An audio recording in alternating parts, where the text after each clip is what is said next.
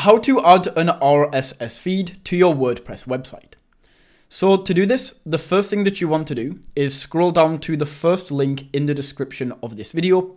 Go ahead and open this up, and that is going to take you over to this website called Elfsight. Now this is the tool that we are going to be using in order to actually embed the RSS feed onto your WordPress site. So all you need to do is enter your email in here, click on start, and then you can go through and create your Elfsight account. Now, once your account has been created, we can click on widgets right here at the top, and we can see all of the widgets that we can get with Elfsight. In this video specifically though, we are looking for RSS feed. So just go to the search bar at the top, type in RSS, and then as you can see, the RSS feed is going to show up. So we can click into this, and then we have a few different options to choose from right here. I'm just going to go for this one, looks pretty cool. And then all we have to do is click continue with this template. In here, we can add the source. So currently it's blank, but let me just go for Sky News RSS.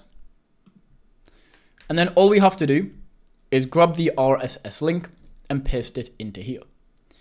As you can see, that is now going to be added in. We can then change the layout if you so want to. I prefer the carousel. You can change how these posts are laid out, whether you want text or anything like that. And then also the appearance and a few other things. Overall though, once you have the RSS feed in, all we have to do is click add to website for free.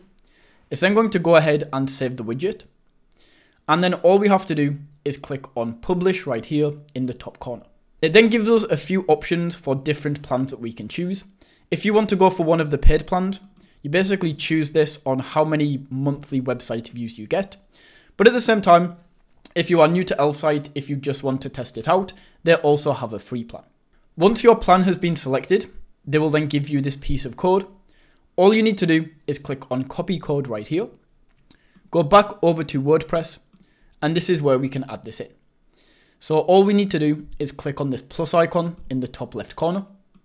In this search bar, search for HTML, and then we can simply drag this in whereabouts you want to add this on the site. I'm just going to go for here. Once this is dropped in, you can see it says write HTML. So we simply just paste the code in right there, exactly what we just copied. Click on save, and this is now added.